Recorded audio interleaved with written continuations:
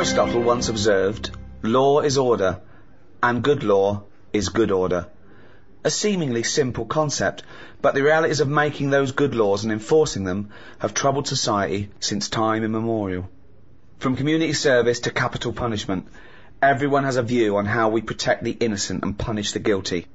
Is one man's law another man's tyranny? Is justice available to all? Does prison work? Should we lock up lawbreakers and throw away the key, or does that fail to address the root causes of crime? To discuss these questions and more, I'm joined by Stephen Merchant, award-winning writer and graduate of the University of Warwick. Hello. And Karl Pilkington. Look at that fucking head. Right. So, Karl, law and order. Not that interested in it, to be honest. What do you mean? I've got no interest in law and order whatsoever. It's not part of my life. That's the problem. You keep picking topics that don't buzz me. Of course they do. They don't. Well, let's talk about this. Let's talk about this. You're a man quite obsessed with law and order. Based on what? Well, law and order is basically to protect the innocent, isn't it? I mean, when we think of law and order, we usually think of crime and punishment, but it's all about protect our person. We have the right to walk the streets without getting mugged. When someone wrongs us, we want justice. It's fundamental. And you do. You were sitting in your old flat in London, phoning me every day that you wanted to go downstairs and smack their heads in for being late and shouting around and being drunk, and you could hear it. You wanted some justice. Yeah, but nothing would have happened if they called someone up and said there's people doing noise pollution. Even though there's a law for noise pollution now, it's not really taken seriously, is it? Well, but you are concerned with law and order. No, but you wanted no your point. rights, and you ended up moving. He's moved in now. He's moved to lovely sunny Hampstead, just down the road from us. So you're having a better life. Yeah, so but I shouldn't have to move because of some noisy people. No, you shouldn't. But I'm saying you were stressed. No one cares, though. And you wanted justice, but you thought you couldn't get justice, so you moved away. Yeah, so I dealt with it in my way. Yeah, I hated them. Right. Because they didn't care about anyone else. Exactly. But the police wouldn't get involved. There's other people who live round there who had to put up with it. But no one cared. So what did it feel like every night when you were trying to watch telly and it's hot and you got the window open, or... No, you could just hear stuff. And, it's that thing of... You get a lot of tourists in London. So they're talking. It's not even as if you can listen in to what they're saying and have a view on their opinion because they're foreign. Would that be entertaining for you? Well, yeah, because if you can hear what people are saying, you go, yeah, that's a Switch good point. the telly off. That's a good point. There's I don't want to hear anyone talking. I'll tell you what, I really feel sorry for people with, like, neighbours from hell. Because I mean, I'm not saying it's justified, but I can see why people go mental with someone when they're bullied or, constantly harassed and no one cares. And when you can't go to the police, and go, there's a bloke next door, he's got his telly on loud, he's always pissed, he's shouting about, if you don't do something, I'm going to go around there and crack his head in. You'll be the one that... But isn't it your own fault for living in central London? Well, not really, because it wasn't always like that. I'd been there years, and then all of a sudden... good fellas turn up. They sat down there making a racket. What can you say to them? You call down, they can't hear the phone ringing. Could I just say that Goodfellas wasn't a pizza joint? He called the loud people that because he thought they were gangsters because they did what they wanted and sat outside and... Yeah. So, but it's louder, I think it is louder abroad than it is here. Whenever I go away on holiday, I always notice that it's always a couple of decibels higher. Really? Always.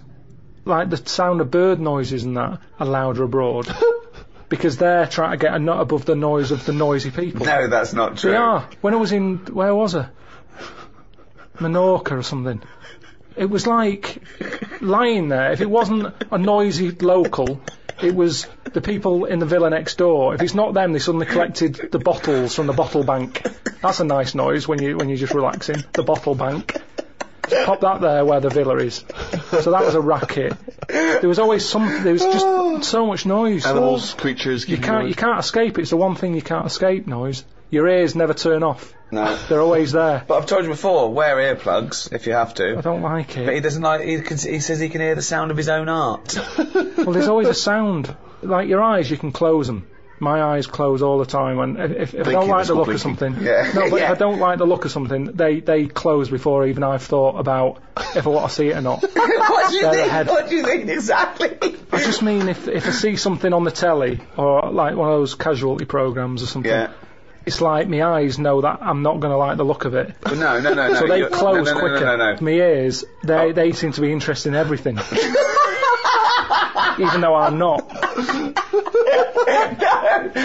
What I mean is, you can't close your ears. Yeah, you that's can't, what I'm saying. Exactly, yeah. You can never... So that's why I like the idea that your eyes are closing when you... I was watching that. Yeah, what are you doing, eyes? Have your eyes ever closed something that you're going... No, they normally get it right. Your eyes aren't making normally any get it decisions. You're making decisions. You turn away because you don't like seeing something. You don't turn away and then you're going, what was that? And your eyes going, you don't want to know. You do not know. You don't want to know, I'm just Karl. saying anyway. Lovely pair of tits here. Oh, whoa! I can't believe it! I just mean noise pollution. It's the one thing you can't escape. It seems to me, from what you've said so far, is that these things happen to you and you feel wronged, but you either want to close your eyes and ears so you can't tell it's happening, but it's carrying on, or move away from it so you're not a victim anymore, but it's carrying on. But the thing about law and order is, you don't have to take it. You don't have to walk away. You can do something about it. You can combat being wronged. And I suppose we associate that with justice. It's not just punishment or retribution. It's justice. You want to know that you're valued. This is a big issue, isn't it, Rick? Is one life more important than another? If you've transgressed in a terrible way, you've murdered or raped, whatever, and I say I'm going to put you to death because you do not belong in this society. You are too transgressive. What's to stop me? Why is that wrong? Why is that a morally wrong thing to do? Well, Karl? this is an interesting argument, isn't it? Whether capital punishment.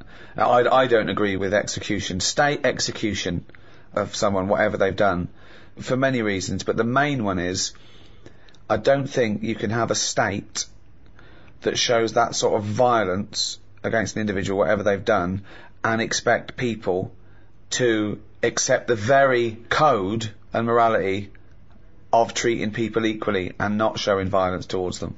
Karl, where do you stand on the tricky issue of capital punishment? You've given it some serious thought, I imagine.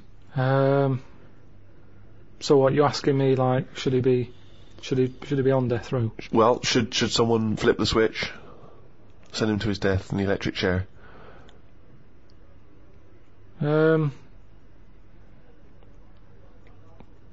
Yeah. That was the least considered. Yeah. I mean, I saw a little bit of flicker behind the eyes. I don't know what. Well, just take us through the mental process that you arrived at the yes with there. So I remember that because there was quite a brief gap there. I just was thinking, it's not a nice job if you work in there and you've got to flick the switch. Right. But I was wondering if it's possible to just do it so it's linked up to someone's switch. What do you mean? When they put the lights on or something. So it's like sometime tonight when the sun goes down and people start putting the lights on in their house, it could happen. But we don't know what household. They might be away on holiday, so you might get an extra 2 weeks. But at least that way, because for me, the worst... Well, funny you should say that. This is not... The question I asked was whether... We were talking about the morality of whether you put someone to death. But he was thinking about... about literally the practicality of flipping the switch. Well, no, I think that aren't you talking about the integrity of the person who knows or knows not that they've put someone to death, like a firing squad, like what they used to do sometimes in the First World War when they had 6 riflemen, but only 5 were blanks and one and no one knew if they were the person that killed them. Yeah. So, but my point is, you do agree that someone should be put to death for a terrible crime, do you? You've got to have something there to stop them people who don't care, haven't you? Nature's done it in a way with bees. They've gone, we'll give you a weapon, but if you use it, you die. And that's like the bee. Well, so they're worried they're going to go, I'm not going to do it. We do, won't we? We have people saying, 1, you can't do that. That's step 1. Here's the law. Don't do it. But there's a lot of people 2, who go, I'm not bothered about the law. I'm not bothered about annoying people. Yeah, that's true. So for them, at the end of the scale, you've got the chair, and you stick the wires on their head, and we'll fry your head. And they go, oh God, I don't want that. That doesn't always work, does it, with being put to death? Because as a deterrent, most of the crimes aren't just crimes of gain with that. Some of them are crimes of passion, where a deterrent doesn't count because you see red and you go crazy and you're angry and you kill someone.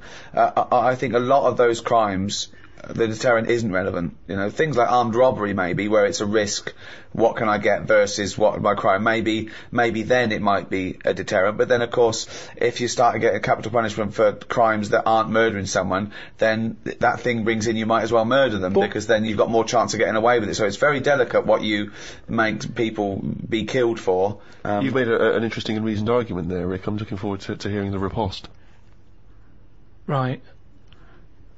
When I was younger, I used to nick Mars bars. Okay. Right. Now, I did that then, and I knew that even if I get caught, what's the worst that's going to happen? Yeah. I'm not going to go to prison over that. But it was worth nicking because the Mars bar, they were like 45 pence. Sure. When you're a kid, you can get a lot of chewing nuts for that.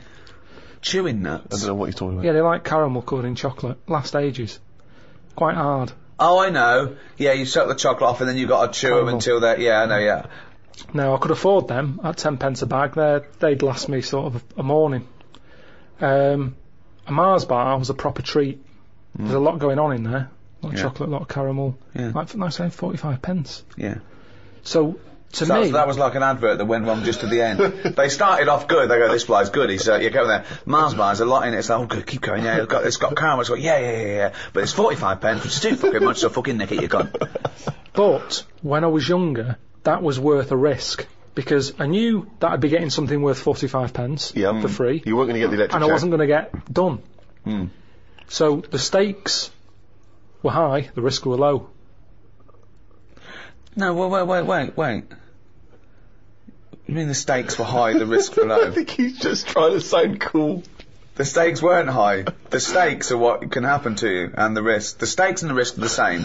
The risk is the stake, okay? Yeah, unless you're nicking meat from a butcher's, then the stakes are high and the risk is low. I don't know what the fuck you're talking about, but what you meant was the game was high. The game was high. Yeah, the game was high. Yeah, the risk was low. Yeah. But it wasn't, was it? Because 45p isn't a lot unless you're a kid. It is when you're a kid. It is when you're a kid. Because I was getting but then 50 surely pence. getting caught for nicking a Mars bar's higher when you're a kid.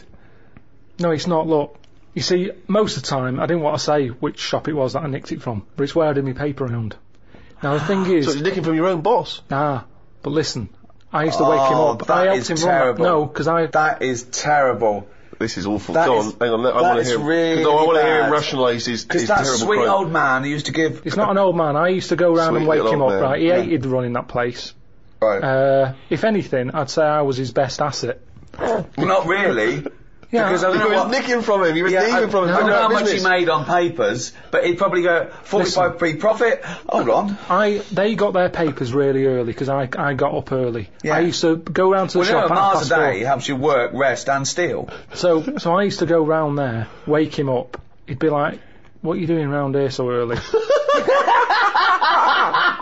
Don't know, I'm just hungry. What? I'm just hungry for work. No. Oh, well, good boy, Pip. I'm just going to turn away a minute, while you stand there in front of the confectionery. I'll turn away now, and I've looked back now, and here's the papers. And thanks so much, Carl, because you're a lovely He's like kid. an honourable and trustworthy Yeah, I can't guy. really afford to... I've been betrayed so many times. That's why my Yeah. lovely wife's no longer with me. You know, she ran off with Ken. Yeah, but I mean, at least I've got a friend. At least you've got one young You turn friend. up early, oh, God, it's brilliant. Oh, and Carl, keep a lookout, because... Someone's been nicking Mars bars. Yeah, I know it's not you, because I trust you implicitly. And by the way, Carl, why don't you take a Mars bar for free? Oh, thanks. Well, that never happened. Alright. So I'm getting 50 pence a day for delivering papers, but I needed the energy. Right. Now, if I spent my 50p on a Mars bar, Yeah. 5p profit a day is not worth it. No. So, help yourself. I knew I was doing a good job for him. No. There we go. Help yourself. No. So help yourself. That doesn't follow. So help yourself. Get another job. Leave that job. Negotiate a pay rise. Not help myself. That doesn't go. That's ridiculous. Where does it stop? If you worked in a nuclear power plant, well, they're not paying me much. Have a little bit of uranium. A lovely little bit of uranium. Yeah. I do. That's a strange analogy, Rick. Some left straight from a bloke nicking stuff from work. So he works in a power plant, he's having himself a bit of uranium. What's he doing with the uranium? Well, Mars a day and all that, and that's for energy, and so's uranium. But more energy than a Mars bar. Yeah. I never nicked because I couldn't bear the shame. Even as a kid, I knew that was shameful. I want a clear conscience. I want to go to bed and sleep at night. And I do, Carl. I haven't got restless leg syndrome or people shouting out my window. So I sleep at night because I've got a clear conscience. And that, to me, is what guides me. Well, it's like when I first moved to London and I was travelling, when I was living in Oval, I was travelling across London all the way to Shepherd's Bush every day. That's a big, long, 45-minute, hour-long journey. And there were not barriers at either end in those days. So I could get on the tube at one end and get off the other end and no one ever checked my ticket. And I was buying tickets every day for months and months and months, and it was starting to seem to me weird. I was like, well, no one's ever checking this.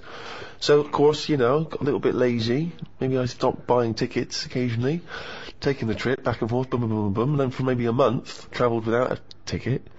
And then I was coming up, kind of got a bit blasé, obviously, coming up in Oval Station. Someone steps up and says, excuse me, can I see your ticket? And that's terrible because when you're in your mid-20s, it's not like a kid anymore. No. I mean, you are an adult. You've made a reasoned decision there. You can't plead ignorance. So I said, I'm sorry. Yeah, let me see your ticket, please? I went, yeah. I was looking through because for some reason I used to keep a lot of old tickets. And I was looking through, pretending to look for my ticket. I went, I don't know what's happened to it, but I did actually. I bought one at Shepherd's Bush, and they went, okay. If we phone up Shepherd's Bush and there's no evidence of you buying a ticket, you can go to prison. I'm going to ask you again, have you got a ticket? No. Oh, no. I'm embarrassing. It was unbelievable. Being told off is worse. It's worse, Well, isn't it? it's because there's people walking by and I'm being told off by a woman who is at least a foot and a half shorter than me, wearing a uniform. And it was so embarrassing. It was so cripplingly embarrassing. Yeah. Can I ask you again, have you got a ticket? No, I haven't. No. So you lied? Yes, I did, yeah. Okay, we're going to have to take your details. But honestly, being told, and that's it, there's the shame. Maybe it's a good bit of upbringing, unlike Karl, obviously, who's a man who's got no guilty conscience at all about the whole Mars bar incident. But whereas you and I, Rick, are raised obviously by better parents, and we are, it's been drummed into us, How much was that train journey? is, we do feel that guilt, and that's maybe one of the reasons why we don't transgress. Again, this is an interesting, we talked earlier about the murder thing. Well, of course, there's that sort of idea which has often been used in films. In a godless universe, and if you do not feel guilt, what's to prevent you from committing a murder? If you can get away with it, if you could commit a murder, let's say you wanted to, and you could get away with it, there is no one to judge you in a godless universe, and you can live with the guilt, what's to stop you doing it? Well, I'd just like to say now, it is a godless universe. As an atheist, there is no God, and I'm a good person, not because I'm going to get rewarded for it in heaven, because that's the way I want to live my life in a society that treats people like that. So, a lot of the laws of the land, not just in the country, in many countries, are from the Bible. I mean, that kicked it off. I mean, there was laws before, obviously, and there were different gods before this one was invented. But let's have a look at the Ten Commandments. I think that lays down most of the. A lot of them are good rules of thumb. We've got to go along with them.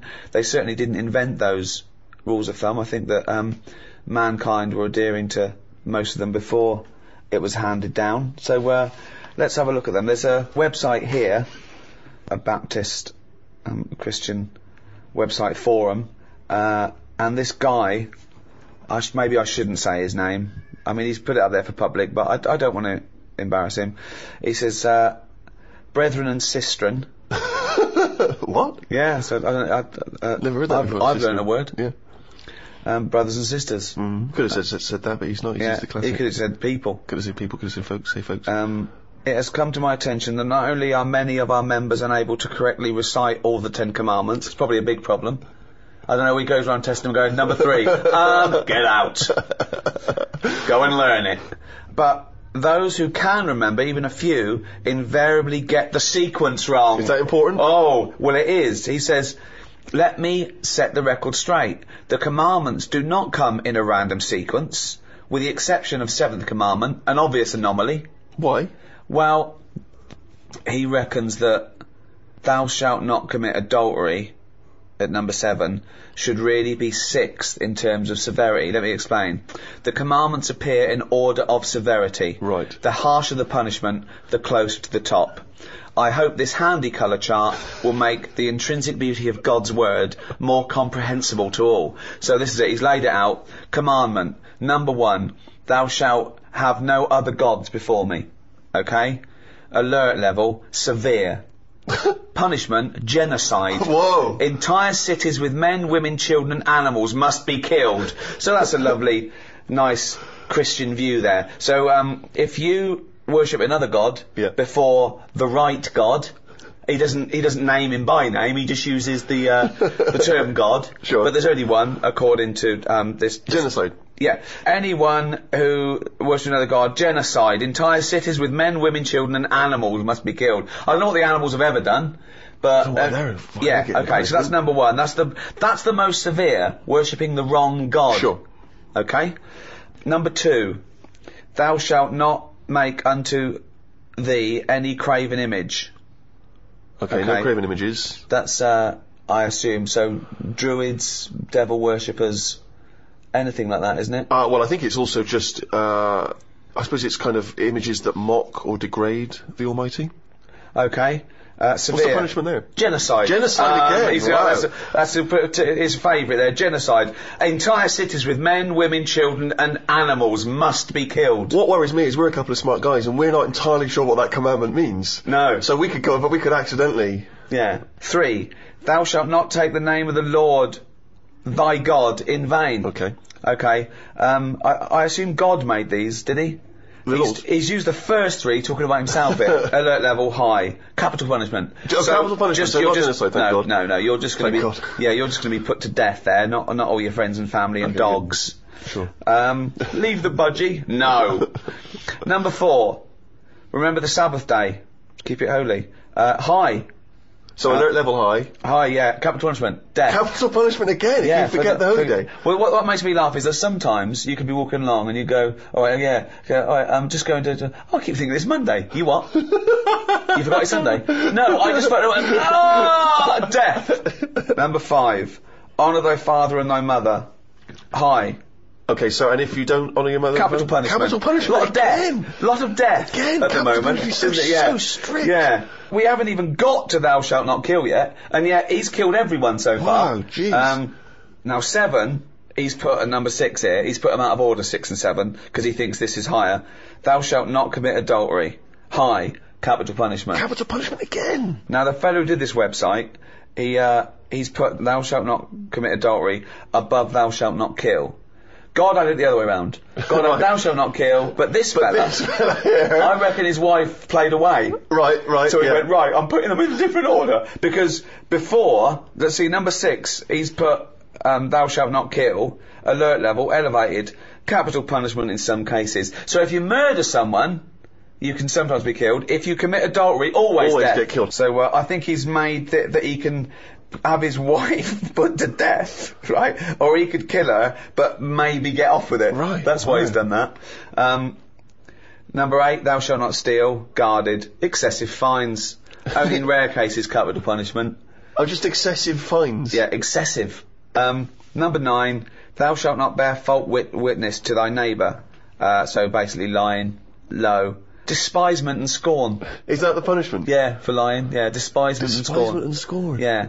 Thou shalt not covet, really. Don't try and get stuff. Don't be jealous of stuff and try and punishment? Get it. Despisement and scorn. Despisement and scorn, sure. I'm just going to go down these, see which ones I commit. Thou shalt have no other god. I don't have any god, so I haven't broken that one. 2, craven images. No, I don't have any craven. I don't accept there's a god. 3, thou shalt not take the name of the Lord. Again, I don't take his name in vain because I don't believe he exists, so I'm fine there. Remember the Sabbath. I always remember Sunday. I know I've got a calendar and everything, so I haven't done that one. Honour thy father. Yeah, I do that. I've never committed adultery. Don't do that. Ever killed anyone? No, never killed anyone. Don't steal. I don't lie, and I don't covet. So I am an amazing Christian. Pretty clean. Yeah, you're a pretty clean living guy. Wow. There you go. Well, whereas, I don't know, Karl, have you ever, what's your view? I still open like post, that isn't for me. I'm just going to see that's on there. That's opening other people's post, alert level, low, punishment, embarrassment. You have to walk along with your trousers round your ankle, saying I'm a div. Why do you open other people's mail? But it's just a fella called Bruce who he's the bloke who used to own the flat before me, and I don't know. I started off and I thought, oh, should I pass it on? You know, because when people move, it's a lot of messing about tracking down where they've gone. So I thought, should I just leave them for a bit? And I collected some for a bit, and then there was one that sort of said, "This is important" on the front of it. So I thought, how important is it? So I opened it. What was it? Was it important? Not really. It was from a tattooist. What did they say? It was just something They about. said, we used the AIDS needle on you. Can you come in for a little test? So I just started. I just kind of thought, I'll start opening it, having a look, and it was weird because, do you know like how you get fed up of being yourself? No, but go on. Well, I'm intrigued. Of course. No, you can just have days where you're like, I wish I was going Brad on? Pitt, yeah. Well, you know, and Bruce Willis in your case, isn't it? Well, this bloke was Bruce, so I'd just go, oh, let's see what, you know, if I was Bruce, would I be happier being him? Do you know, like how I've said to you before, you never know if you don't feel well because they can't put you in someone else's body to sort of compare. No, well, most people can just use their imagination. Yeah, sure. So I sort of think they don't actually need to physically go into someone else's body to understand that. Yeah, like terrible. Ghost. Yeah, exactly. So I think, well, would I enjoy being Bruce more? Sure. And what have you gleaned from Bruce? He's got a tattoo, we know that. There wasn't that much. It was mainly busy at Christmas. A lot of Christmas cards, which were good because I didn't get that many. Yeah. So you put up these Christmas cards. You had Christmas cards hanging in your flat to have a lovely Christmas, Bruce. Auntie Jean. That's crazy. Well, hang on a minute, because when you put them on your mantelpiece or your shelf or whatever, you're not looking at them every day. It's just a picture of Father Christmas. It doesn't matter who it's to or from. But why have them up at all? Well, why not just buy some make blank? It a bit Christmassy. You can just buy some blank cards and put them up. Use them every There's no year. point. I have to. Bruce has got a lot of friends. Yeah, It was more awkward, right? Because the bloke downstairs, because I used to always collect the stuff for Bruce, I got talking to a bloke who's in the same block, and like he used to see me picking stuff up for Bruce. He'd always say, all right, Bruce. No! You've never told him that you're not Bruce? Well, no point. In the pub I used to drink in, the landlord got it into his head that I was Steve, right? And you don't mean me? No. Exactly, Steve. yeah, no, this is before I met you, this was like 25 years ago. And he called me Steve. And it got to the point I couldn't correct him. Yeah. Because it would have been embarrassing for him. And so after about 2 years, we were playing cards, and someone said, Ricky, and he went, who's Ricky? And I went, Ricky, and I just went red. He went, what do you mean, Ricky? I went, yeah, that's my name. He went, he said, what do you mean, fucking Ricky? I went, Ricky, and I looked at him, what do you mean? Steve. I went, no, it's not Steve. He said, well, I've been calling you Steve for 2 years. I went, have you? Like denying I'd ever heard him call me Steve. Oh, this guy, right, he, But hang on, did he, what happened? What was the fallout from it? He's just sort of like, he was a bit confused, yeah. and then, I think he still called me Steve for a little while, but sometimes it was Ricky, sometimes it was Steve, it was fine, right? But, this guy, right, he was a bank robber. Okay. Really? Yeah, he'd done 17 years in all. In prison? In prison, yeah. And I was a bit scared of him. I'm fascinated. He was fine. He was done now. He'd gone straight, totally straight, and he was running this pub. And I remember once he'd tell me stories about it, and he'd go on about his. He did it with 4 people, and they all did time. And he said, but you wouldn't recognise them now. He said they are the most respectable people you'd ever seen. He said, yeah, they're just lovely businessmen, height of sophistication now. He said, you'd never guess, right? And then one day he came over to me. It was a busy pub. He went, Rick, Steve. He said, you know those geezers I did the crime with, the other 3. He went, yeah. He said, they are in the pub here now. See if you can guess who they are. I said, you'll never guess who they are. I looked around. I saw 3 blokes in sheepskin coats with tinted hair covered in gold sovereigns and gold necklaces. And I went, no, who? He went, those 3. I went, you are joking. You are fucking joking. That was his idea of total sophistication. They had tinted beards, but they looked like fat Bee Gees covered in gold and sheepskin. It was unbelievable. I went, oh, that is a surprise. That is a surprise. I thought they were barristers. Oh, unbelievable. I was always terrified of being mugged when I first moved to London. And you remember, Rick, I had a wallet with all my stuff in, and then I took to carrying a fake wallet. That's lovely. Which I had some sort of old library cards and DVD cards, video shop cards and stuff. And I put a £5 in there, And then I got really anxious because I thought, what if I hand over my fake wallet, and he goes, well, it's a fake wallet. Okay, then I got to hand over the real wallet, but maybe he also punishes me, takes it out on me because he's angry. So then I took to carrying a second fake wallet. So I spent about 2 months carrying 3 wallets around, 2 of which were fake, right? And then, do you know the reason I stopped? Because I thought, what if I give him both fake wallets. I give him one fake wallet, he opens it, he goes, well, this is a fake wallet. I give him the second fake wallet. Now he's going to be twice as angry as he would have been if he only had the one fake wallet. And then I was thinking, what if I do give him the fake wallet, and then he just starts using the library cards and the video cards, and he could run up a huge fine. Yeah. I'd be in the same position I would have been if I gave him the money. Yeah, I don't believe you'd ever put a £5 in the fake wallet. You wouldn't be willing to. Yeah. I had a run-in with crime. I was ripped off. Really? In a big sting operation a few years ago. I was at home and I was rushing out, and the phone went, and it was my bank. Yeah. And I went, is that Mr. Gervais? I went, yeah. He went, have you recently bought £200,000 worth of gold bullion? And I went, Jane, have we bought £200,000 of gold bullion? No, of course not. I went, no. Well, someone's taken that money out of your bank account, fortunately, and they've purchased gold. And I went, right, okay. They went, we'd like your permission to get the CID involved. I went, well, yeah. I said, of course. I said, but hold on, it wasn't me then. So do I get the money back? And they went, yeah, all the money will be put back into your bank account. I went, fine. I said, yeah. I basically went, yeah, fill your boots. And they went, and can you come down? I went, oh yeah. So I arranged the time. I went down to the bank. There was the CID there waiting. And, it turned out it was sort of an inside job. Someone who did some sort of random checking of facts, they phone you up and say you're happy with the service. They put down the phone and went, oh, you never guess who I spoke to, that Ricky Gervais. Right. And someone overheard, they were involved, they'd got a payoff from Mr. Big somewhere, that was out of the country.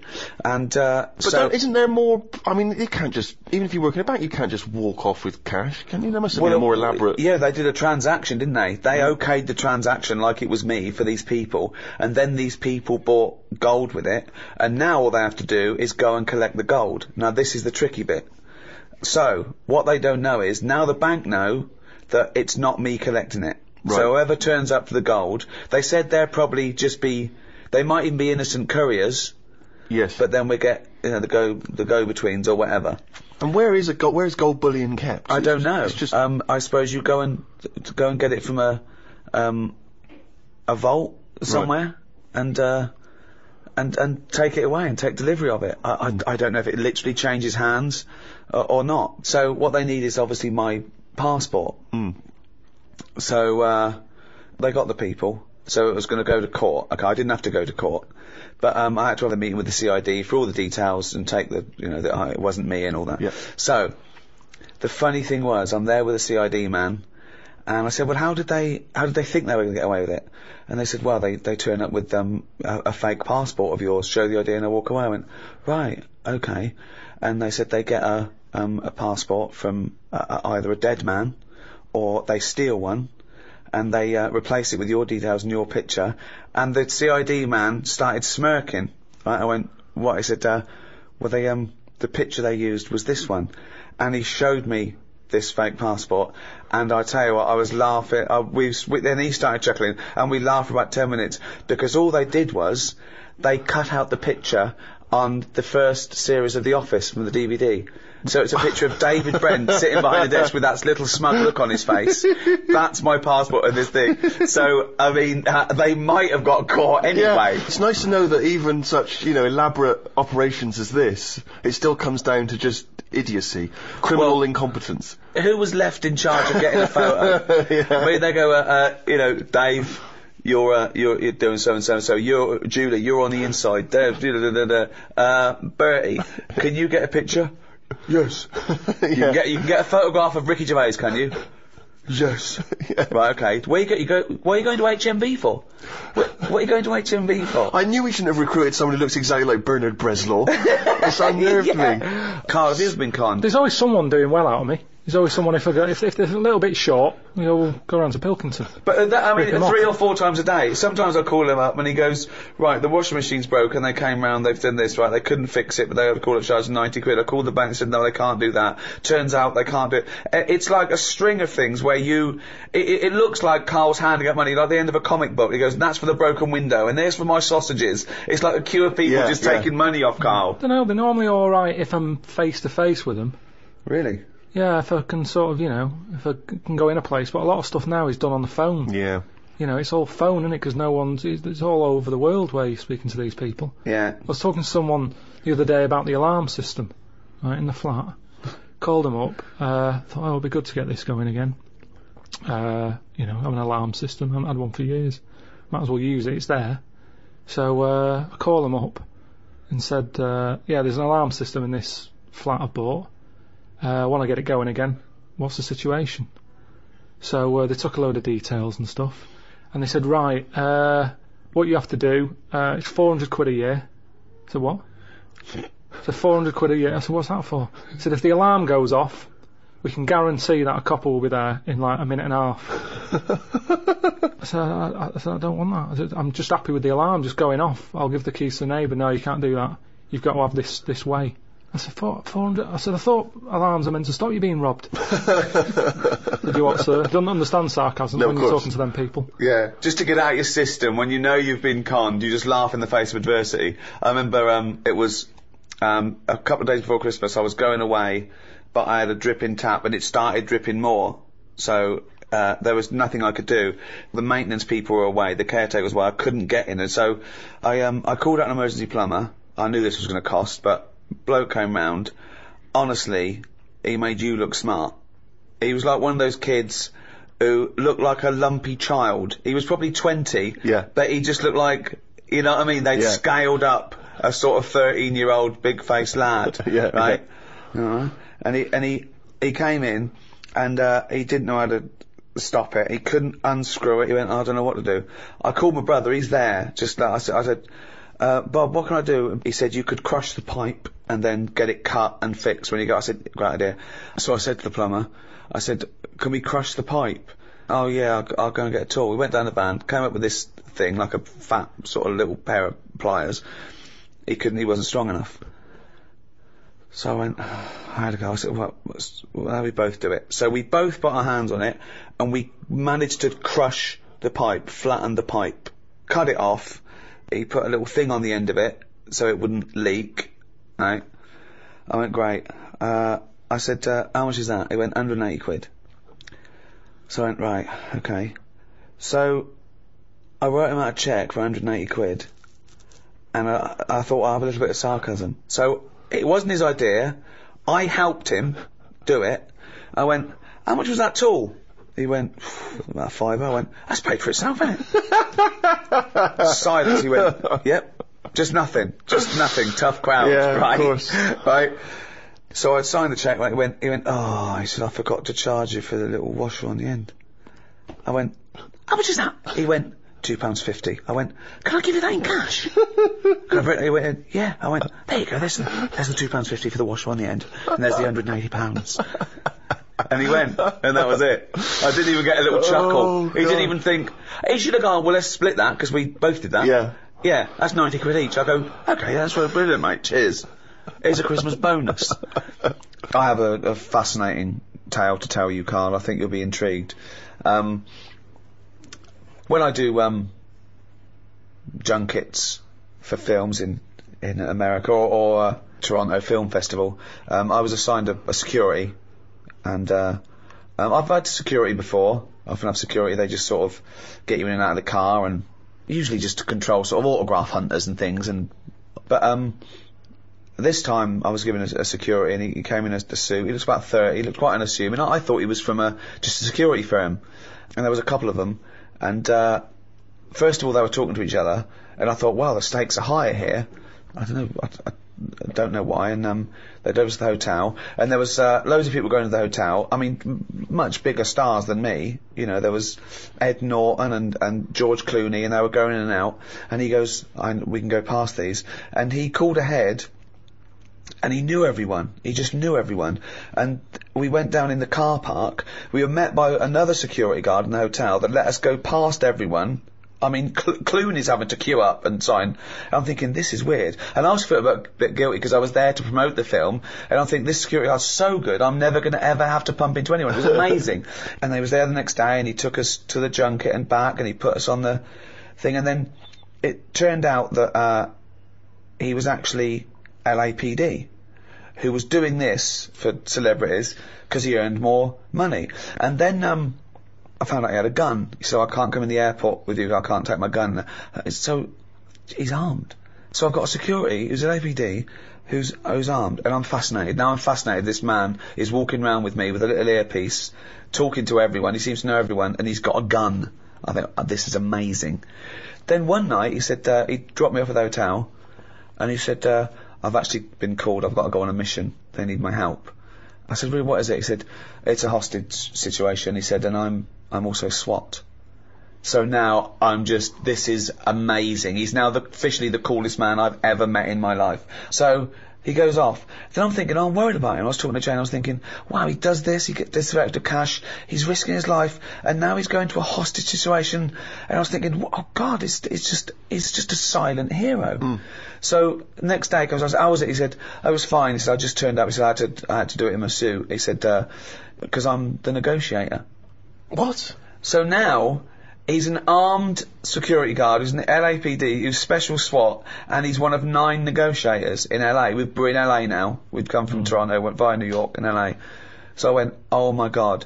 And I just asked him questions for 2 hours. So the first thing that happens is, so someone runs in with a hostage. This guy, who's just a kid, who was 19, he'd done a robbery. He'd panicked and he'd run away. The police were after him. He ran in and he took his kid with him. It was just a 3-year-old kid. Okay.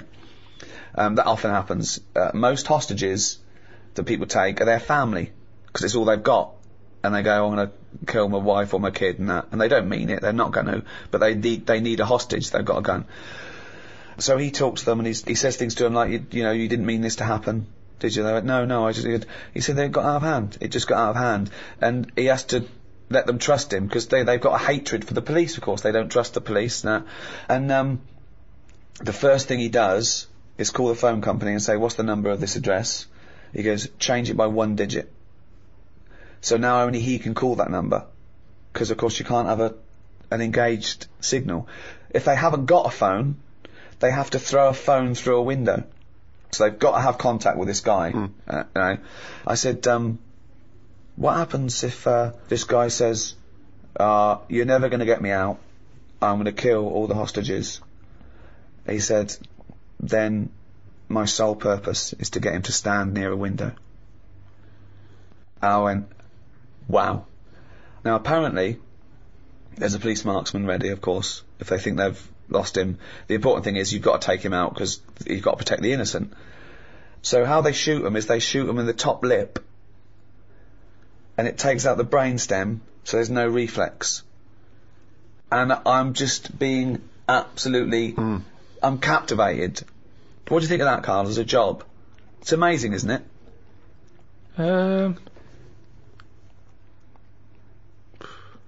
Yeah, I mean, once you've done one, though, it's like any job, isn't it, I suppose? Yeah. Once you've done one. Yeah, Not impressed? Boring, yeah. No, it's good. Could you do it? Do you reckon you could do it? Do you reckon you could negotiate someone out of a hostage situation? Well, I think in one of them tones? things, there's nothing you can do. It's like, it doesn't matter if it goes wrong, because it you does. did your bit. No, it's like being a vet, isn't it? Not really, because that's ridiculous thing to say. It's nothing like being like a vet. No, it is. What I mean is, you're expected to make the little kitten live. No, there's loads of it. Because I was saying, so he says, I need a car by 5 o'clock, or I'm going to kill someone. He then makes sure that he doesn't kill anyone, but he makes sure that car doesn't come till 5:15. Even if it's there, he keeps going, it's on its way, because then the hostage knows that he's not in control, really. Even if it's as easy as saying, I want my wife here, and he can get her there at 5, he makes sure she doesn't turn up till 5:20. Yeah. It's just little things like that that's just absolutely fascinating. The psychology of it is just amazing. But he's not bothered, is he? If He it's is 15 bothered. minutes late. He is, because he really takes a bit, he empathises with these guys, and he says, no, you've got to understand. No, He but the says- fella in the house with the gun, Yeah. he's not going anywhere. 15 minutes either side doesn't matter. Well, why is he in a rush? I don't think Carl's getting how Not sure he important is. how No, amazing not he sure is. he You said Yeah. they make the car 15 minutes late. Yeah. He's getting his car. That Yeah, bloke's not in a rush. He's never going to get in the car, is he? That's the other thing as well, because once a bloke said to him, I need a car, and he just went, where are you going to go? And the bloke went, yeah, forget that. He has to make them forget their deadlines and their demands.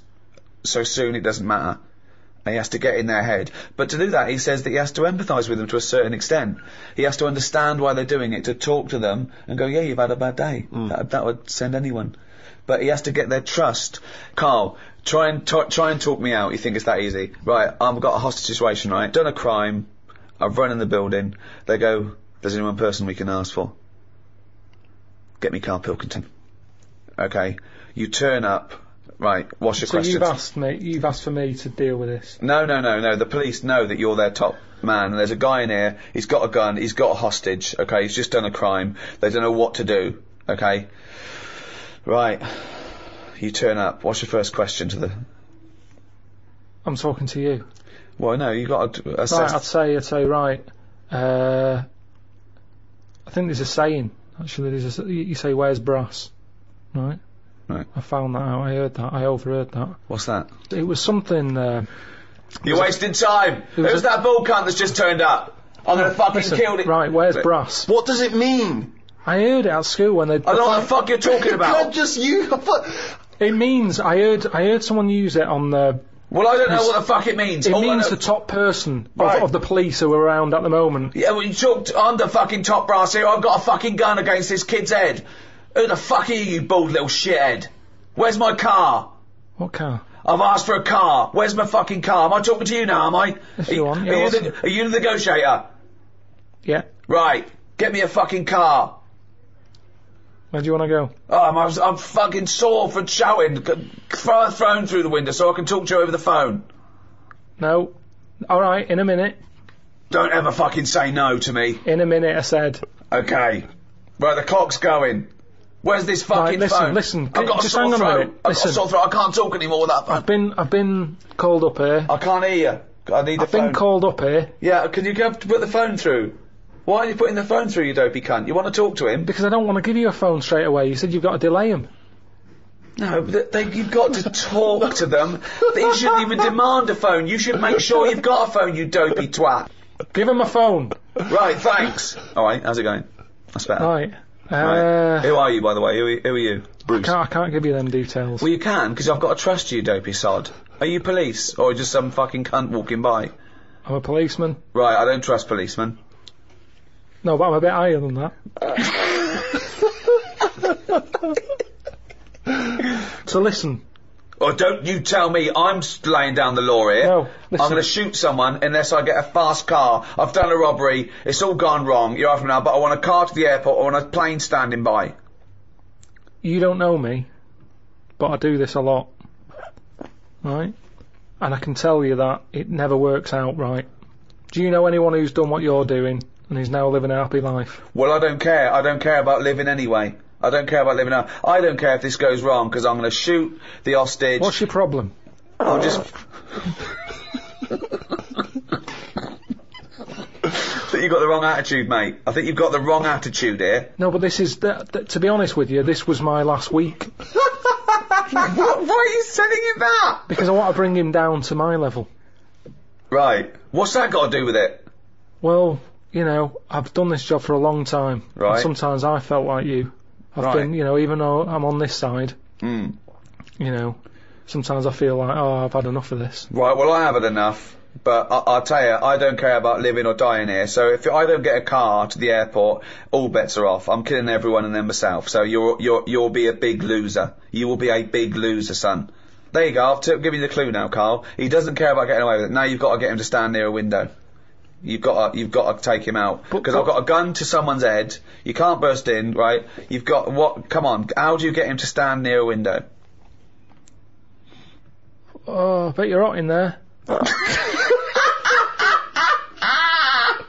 Keep going. I am hot. Yeah, that's why I've just drawn the curtains and keep away from the window because the sun's blazing in. It's not too bad away from the window. It's the sun's gone round the back now. Just come and have a look. It's a lovely evening. Why do you want me to stand near a window? I think just because when you see how nice an evening it is. Worst load of drivel ever. Keep going. I'm interested. When you see how lovely. No, evening it's that thing. I've heard that if you smile, you feel better. So have a little smile. Think of a happy moment in your life. I'll tell you what a happy moment in my life would be. Putting a bullet through your little round head, you cunt. Keep thinking about that image. Right. And you can see that round head. Just come to the window. I'll show you the round head. That would probably work, actually. Yeah, What? No, I'm not going to come near the window. You come near the window. You come near my window. Are you coming near the window? No, not yet. What? Delaying it again. Right, I'm coming near the window. Well, I'm going to shoot you if you come near the window, you dopey prat. Well, why? I thought we were getting somewhere here. No, I'm going to shoot you. I've conned you. I've negotiated you to come near the window, and I'm going to shoot you in the head, you prat. I'll just leave then.